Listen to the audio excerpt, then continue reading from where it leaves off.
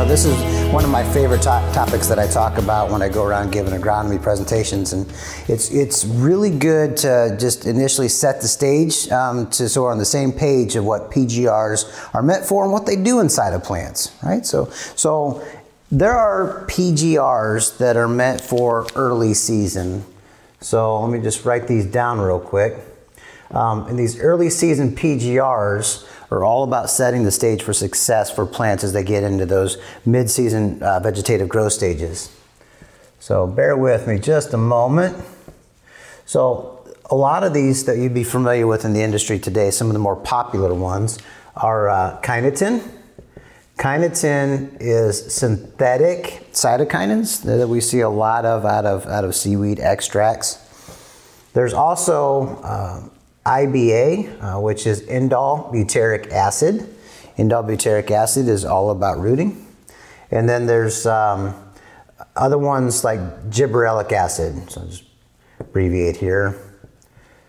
So to break these down, chitin is all about driving cell differentiation, so increasing the rooting and the branching above ground. So that's an early season application, although chitin I'll talk about again in the late season application. Indole butyric acid is all about root establishment. So if you think about roots, it's not just stimulating the branching, but more about the fine root hairs that are put on each of the branches. You know, it's not them big stems or them branches underneath the ground. It's the root hairs that drink the water and drink the nutrients and take up that nutrition into the plant. So the combination of these two work on root hairs and root hair viability, keeping them on that root system for a longer period of time.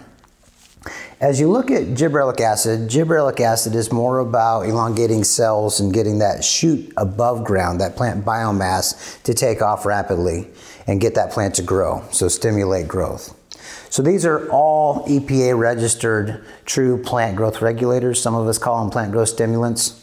So those would be early season. And I'll tell you, if you're using these technologies today, I believe that they do a great job in all crops, helping set the stage for success as we go throughout the growing season. So I think these are important to use. Today, there's a lot of competitive products that are out there. I encourage you guys to continue to use products like these because they do a phenomenal job. Now, when it comes to late season PGRs, it's a whole different conversation. So let me just kind of list out some of these.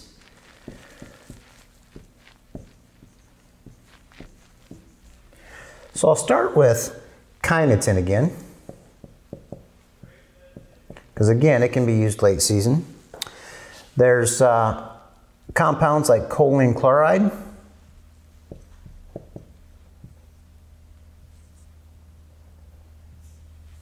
And then I'm going to abbreviate here and call it GABA. GABA is gamma aminobutyric acid. So to break these down, we talked about chitin. Chitin drives cell differentiation. So in late season, think about soybeans, for example. In soybeans, when it starts to go in reproductive stages, when it starts to flower in that late June time frame, those soybeans are still going to continue to grow and they're still going to continue to branch and they're still going to put on flowers.